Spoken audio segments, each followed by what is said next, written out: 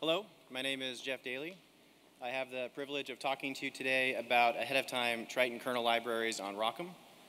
ROCm is AMD's open source collection of drivers, development tools, libraries that enable AMD GPU programming from low-level kernels to end-user applications like PyTorch.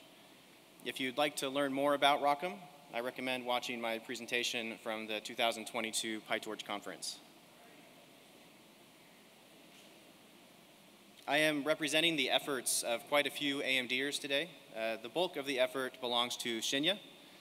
And since this project also depends on AMD GPU support in Triton, there are far more AMDers directly or indirectly represented and involved in this project through Triton, as well as our LLVM compiler team. Before we dive into AOTriton, it wouldn't exist if it weren't for scaled dot product attention. It is important to us at AMD, as well as to the community that we support, that PyTorch's features are both functional and high-performing. That said, there are over 20,000 unit tests for the SDPA feature in PyTorch. These tests cover perhaps far more corner cases than you might experience as part of one or two popular models, but having complete test coverage is important for establishing trust and confidence. And if correctness weren't enough, performance is a rapidly moving target. For example, the reference implementation for flash attention is up to version 3 today. All told, this represents a significant effort to get right and to do it quickly.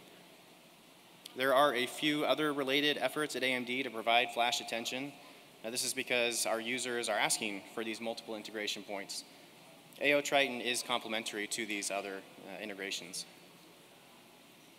The PyTorch community has already had a few years' experience with Triton via Torch Compile, but I do want to remind you of a few things that we also like about it too.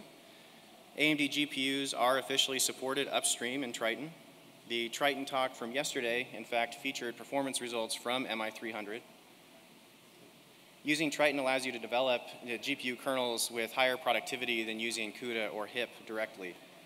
And there are useful tutorials and examples as part of the Triton source tree that can help you get started today, covering topics such as fused attention.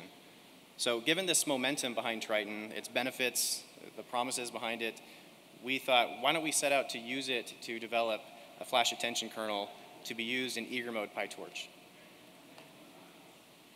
So much focus is given to Triton as a just-in-time compiler. There are examples such as flex attention, torch compile, AOT inductor, and so on. Triton is a powerful tool that has shown you can achieve great performance across various kernels that underpin cutting-edge models. We want to expand Triton's use case from just a just-in-time compiler to be able to, well, be a compiler. We want to use it ahead of time. This has many benefits that we can use it to generate kernel libraries like AOTriton that are similar to HipBlast. So it's just a C++ library to execute on our GPUs. We can then use these libraries in PyTorch linked in as part of just how we deliver PyTorch with eager mode. And we can also use it in other projects as well.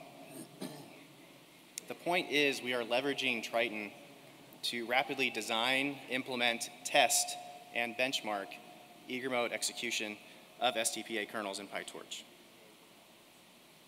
Before going into detail about AOTriton, I want to refresh what the attention-forward kernel arguments look like with respect to our Triton kernel implementation.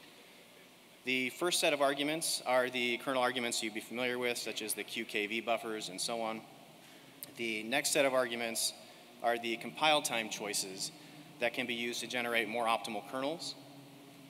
These are the attention variants you might be familiar with. Is dropout enabled? Do we need to return softmax? These are optional features of the kernel. Disabling dropout, for example, can save quite a few registers and produce a very different kernel if you looked at the ISA relative to the other variants. Last are the tuning arguments, some of which would be familiar to any of you developing Triton kernels, such as the block M&M sizes. There are a significant number of constants in this kernel, and these aren't just Boolean choices, such as the M&N block sizes can have a range of suitable values. Each of these combinations of constant values represents a unique kernel that Triton will generate. Further, a unique kernel is generated for each set of input types, so bfloat16, fb16, fb32. And then you also have to consider all of the graphics targets that we support. MI300, to name one, the Radeon RX 7900 XTX. So all of these combinations of constants and compute targets represent a lot of kernels that will be generated. Traditional GPU kernel development would need to experiment with these optimization settings, different graphics targets, etc. With AOTriton, we can automate much of this. All right, so with all that background, let's look at how we leverage Triton to create a C++ shared library for attention kernels. So we start out with a GPU kernel written in Triton. What's not shown here is a companion file that comes with it that describes the GPU kernel. This file ends up getting parsed by some of the AOTriton scripts that we've developed for code generation. We'll see that in a moment. The file describes the possible input types as well as the tuning arguments for this kernel. Next, we compile every single version of the kernels that can be generated. So we have some scripts to do this. We end up invoking Triton. Now, the Triton you see here on screen, this is the exact same Triton that we all know. We don't have a fork of it with magic features. We do pin the Triton version because it's useful. Triton is a moving target upstream. We want to make sure that we're using a version that we're comfortable with and that we've vetted. And so we do pin the version of Triton.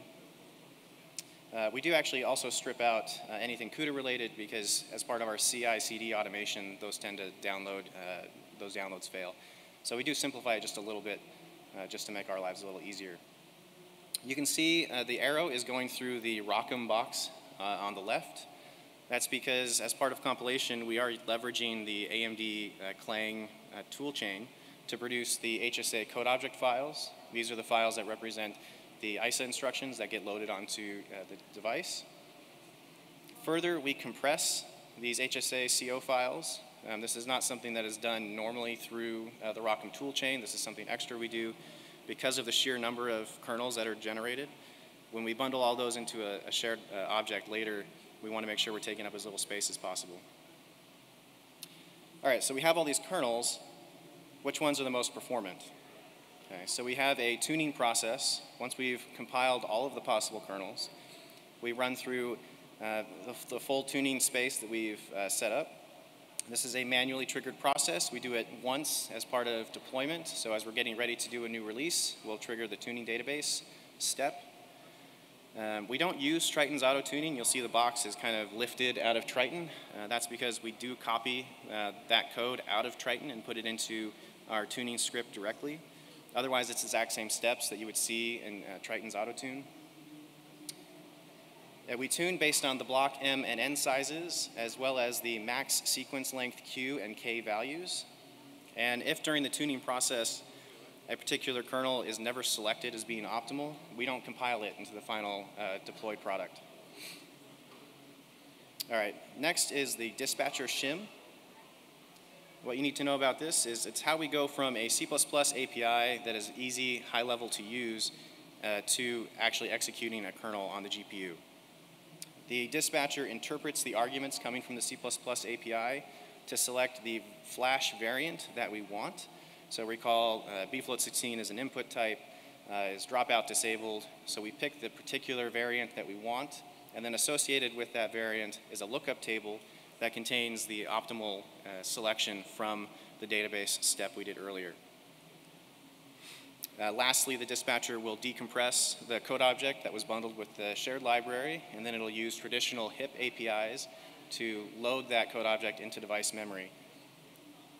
And then, of course, there is the launch step, so HIP launch kernel.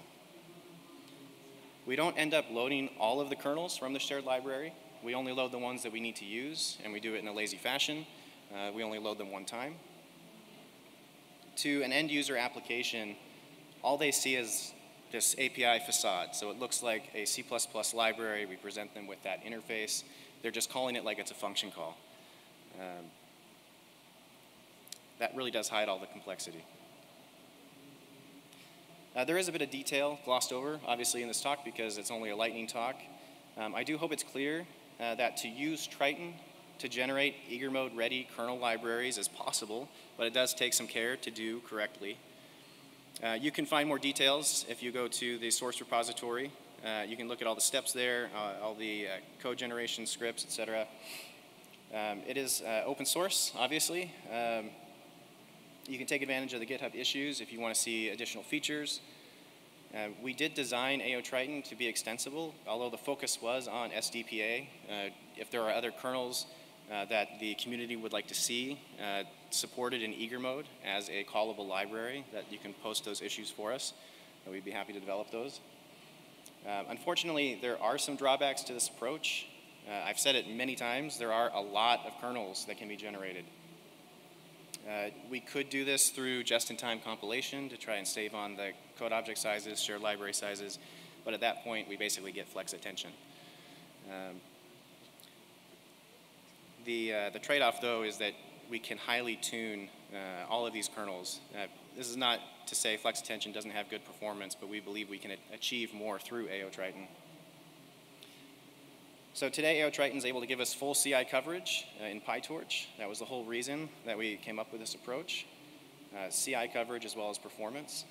This gives us both SDPA coverage and memory-efficient attention in PyTorch, eager mode, while also providing high-performance kernels. Thank you very much.